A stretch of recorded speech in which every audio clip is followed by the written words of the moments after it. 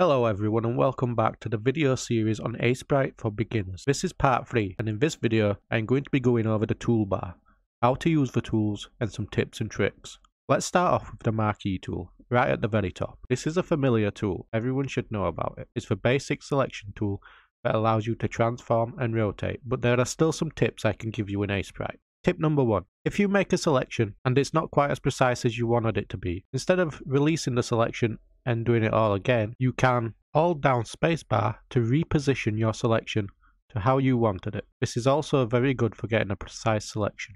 In the tools options along the top, you can see that you have replace selection, which is default, you have add to selection and subtract from selection. Now they are pretty self-explanatory, but instead of having to use these directly, there are shortcuts. To subtract from a selection, you simply hold down the right mouse button and drag. To add to a selection, you use the shift modifier key. Hold down shift, click and drag. Next up is the pencil tool.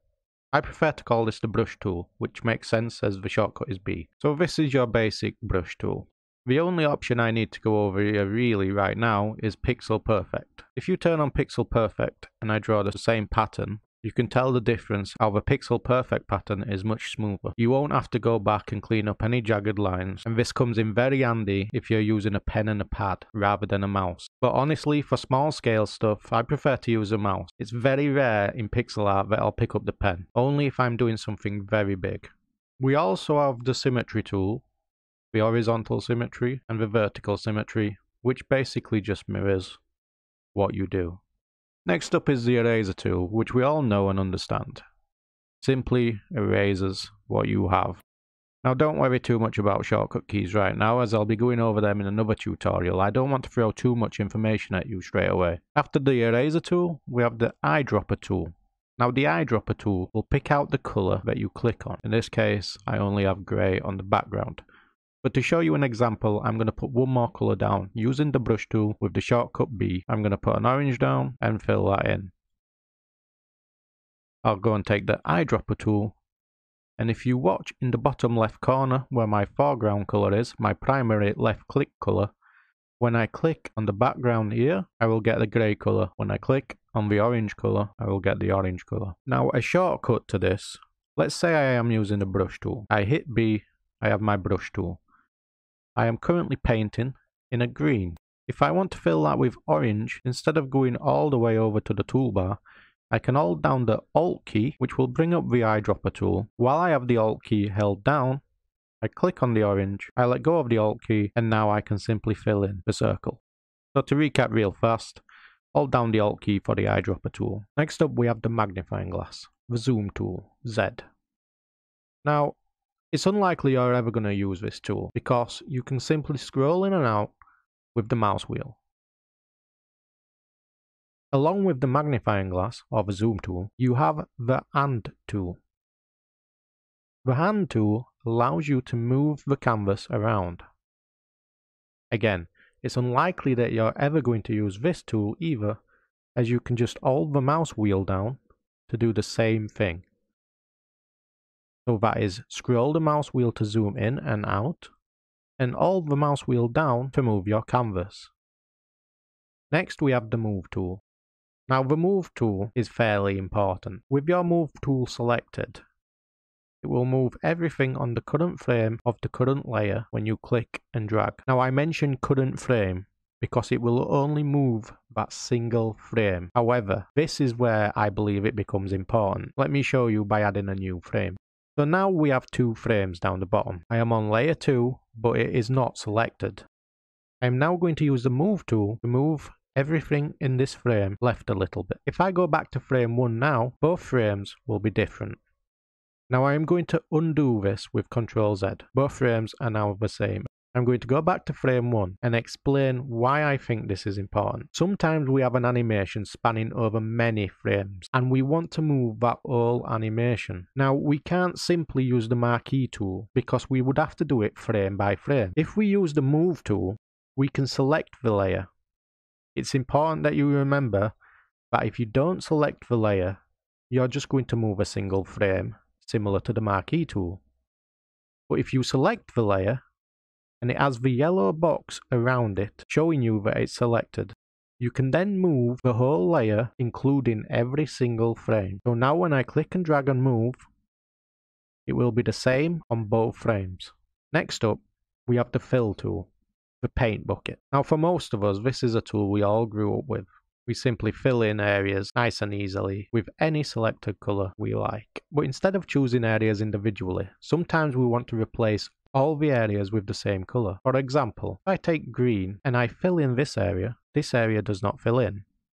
Sometimes we want that effect, but other times we want both areas to be filled in, especially when it's spanning across a massive image and we want to alter some colors to see how it looks. Now to do this, select our color, and while we have the paint bucket tool, uncheck continuous at the top in the settings.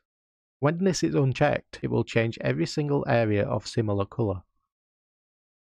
So when I paint over this green color now, all the other green colors would change color, like so.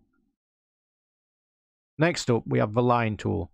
Now for those that are familiar with Aseprite, you will probably know that we can just simply take the brush tool, select a color, and when we click on the canvas and create a single pixel, if we hold shift down, it will create a line between that pixel or the last place you clicked and the cursor.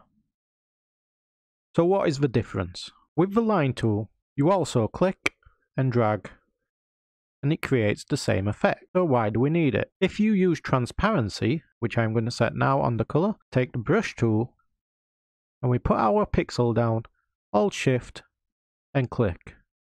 Now you may notice that the first pixel is not the same shade. That is because when you put the pixel down and then hit shift, it puts another pixel on top of it. This can get quite annoying, especially when you're doing multiple lines and you've got one pixel at every corner that is a different shade. Now if you use the line tool, you won't have this problem. Along with the line tool, you also get the curve tool. I'm going to put the transparency back up just to show you the curve tool. Now it is the same thing, you click and drag.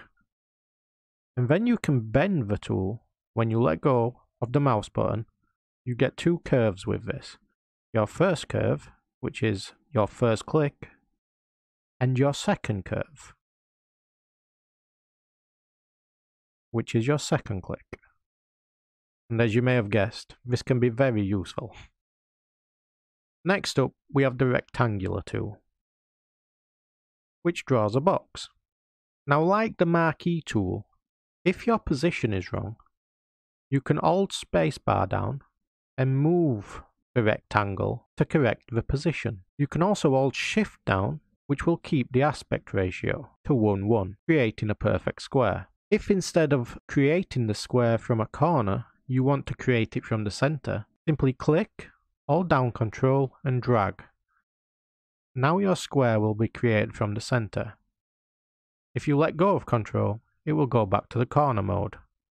Press Control again, it will go back to the center. Everything else that I have said also applies.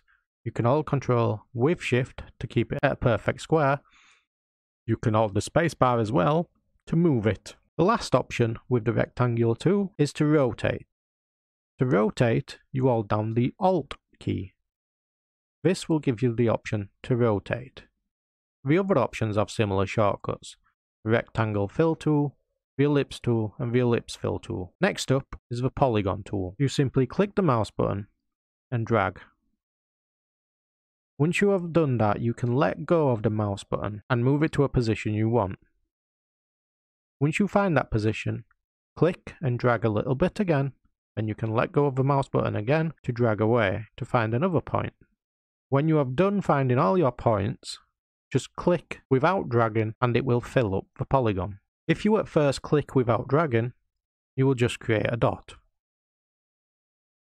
You must first click and drag a little bit, then you can let go of the mouse button, put it at a position you want, click, drag a little bit, select another position, click, drag a little bit, select another position, and this time I won't drag because I want to finish the polygon. I will just click and it is done. The same goes for the contour tool. However, this time you continuously drag. to draw whatever shape you fancy. And when you let go, it will fill in the areas. So the last two tools I am going to go over in another tutorial. I will show you them real fast right now, but in another tutorial I'm going to go over some of the tools that I have missed out. First off, the blur tool.